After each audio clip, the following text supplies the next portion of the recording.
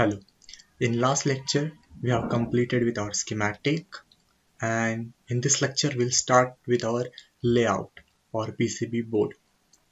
Before moving further, I would like to tell you one thing, that whatever net names we have given to a particular net in this schematic, these net names are also visible in a layout, and they are very helpful when we are routing the tracks.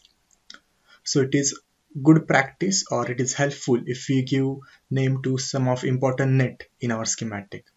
For example, in this case, we can give name to this input name net called as vin. So click on name, click on net, give vin, enter, and place it here.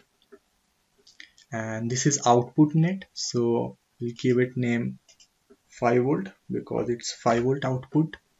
Okay, and place it here. Now when we are actually drawing the tracks for these connections, these net names are visible on that track, so it will be very helpful.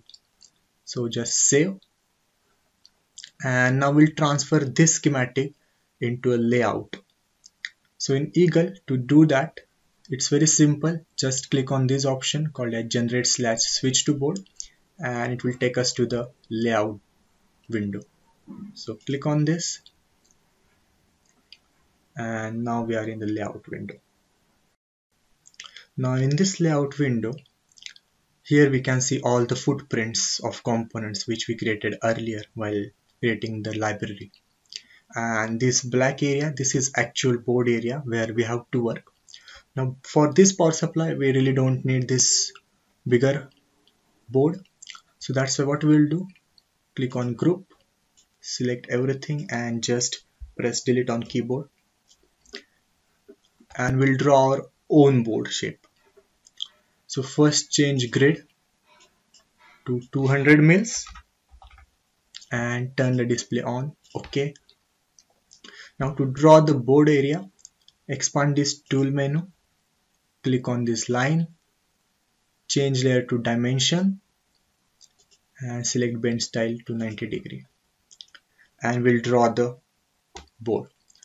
Now while I'm drawing the board, I want you to see here so that we can see the size of board. So initially I will click on origin, and I will go 1200 mil up, click at right side 2400 mil, click, click, click, and escape. So this is actual board area, and inside this board we'll place all of this component. Now again change grid to 25 mil,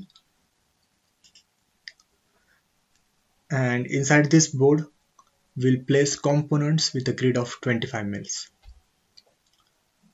Now in this lecture we'll do the placement of component, and we'll set up the design rules for our board. So when the schematic is very big, or when we are working with bigger schematic, it is recommended that to place all the component by looking at schematic sheet. But in our case, our schematic is very simple, and we remember all components, how they are arranged in a schematic. That's why we'll directly do placement in the layout only. But we can also refer to the schematic also, and if you want to do that, again click on this switch to schematic icon. So we'll get to the schematic, and again if we click here, we'll go to the board.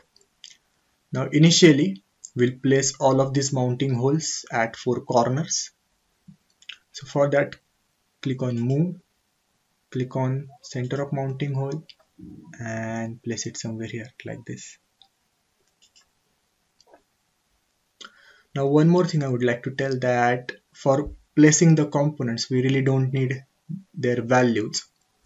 Their names are maybe we need, but we don't need their values. So we can turn them off by using layer setting option.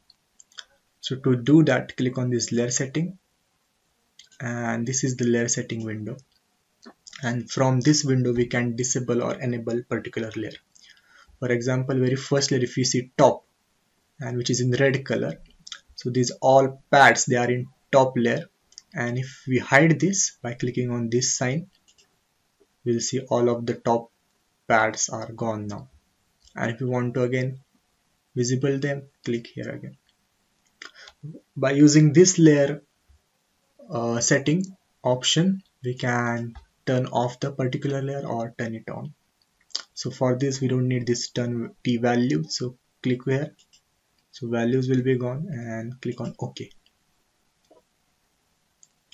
Now take second mounting hole and place it somewhere here.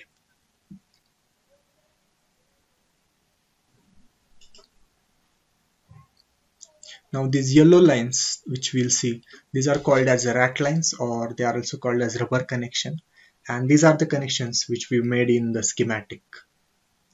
And these yellow lines tells us which point is connected to which point in a layout, so they are helpful. So again, take this third mounting hole and place it here.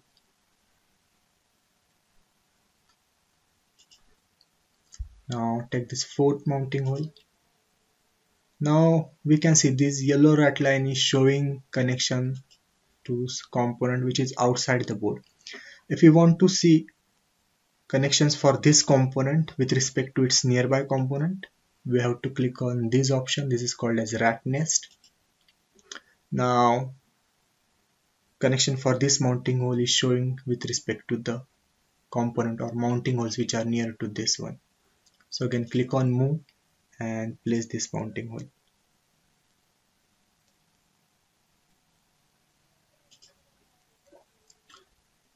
So using this Ratsnets option, we can minimize the connection. Now very first we'll place these two pads, pad for input and pad for ground. So go to layout again, and this is the pad for input. So click on move, click on the pad, and we'll place it somewhere here. And this ground is the ground pad for input, and we'll place it somewhere here. We can also move these names. For example, I can move this MH2 name by clicking on this plus sign, place it here, place it here.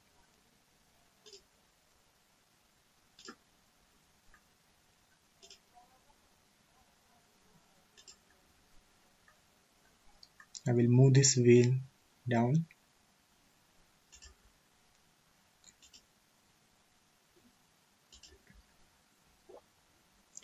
Now after these pads, let's see in schematic. Next is a capacitor, and which is C1. So go to layout, and this is the C1 capacitor. So click on move, click on the center of this capacitor. Now again, these yellow lines showing capacitor's connection with respect to the components which are outside board. So first I will place it in board. I will click on this Ratsnets option. Now these connections are minimized and they are according to the components which are nearby to this capacitor. So click on capacitor and move it here like this and place it here. Now after capacitor there is voltage regulator, and after the regulator there is a diode. So go to layout, click on move, pick up this regulator, right click to rotate it. First place it in skip layout or place it in a board area. Click on this Ratsnets option. Again pick up this and place it somewhere here.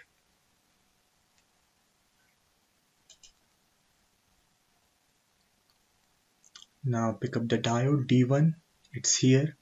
So click on this sign. First place it in the schematic, place it into the board. Click on Ratsnets option. Now the connection are minimized. Again pick the diode, right click to rotate and place it like this. Now after diode it's inductor, then this capacitor. then this resistor and LED, and then these two pads. So go to board, move, pick up the inductor, place here, Ratsnets, pick up inductor and move such that the connections are minimized.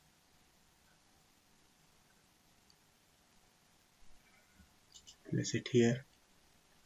Then this capacitor, take capacitor, place it into board, click on Ratsnets, move it a little bit up.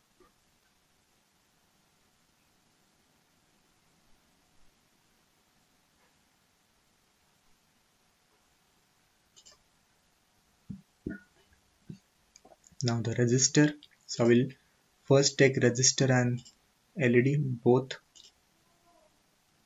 into board, click on Ratsnets, now move them. So I will place LED here and resistor here.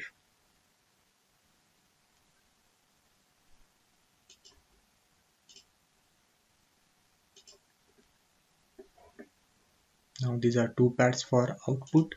So output pad I will place it here.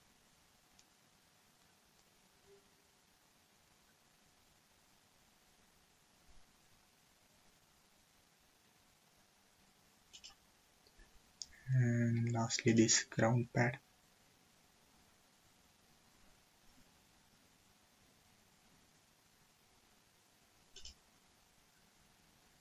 And I will arrange the remaining names.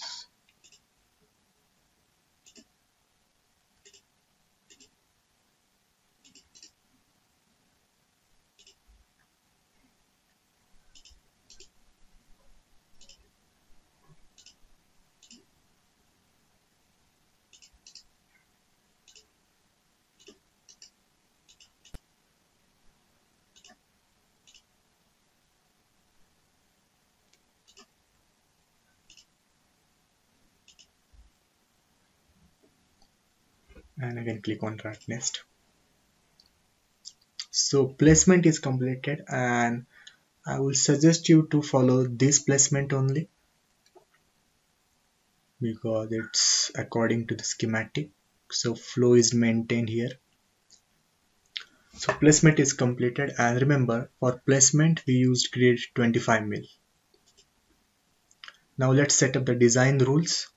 So to set up the design rules, go to tools, click on the second option DRC, and this is the window by which we can set the design rules. So click on clearance. So clearance means the distance minimum distance between two tracks, and by this matrix we can set clearance for different attributes or different components on the layout. For example, here is the clearance between wire to wire. It's 6 mil already given. We'll change it to 10 mil. If you click here, it's distance from pad to wire. So through hole pad and SMD pad and wire or the track. Again, we'll set it to 10 mils. Distance from wire to via. You can see here this is via wire 10, and we'll set everything to 10.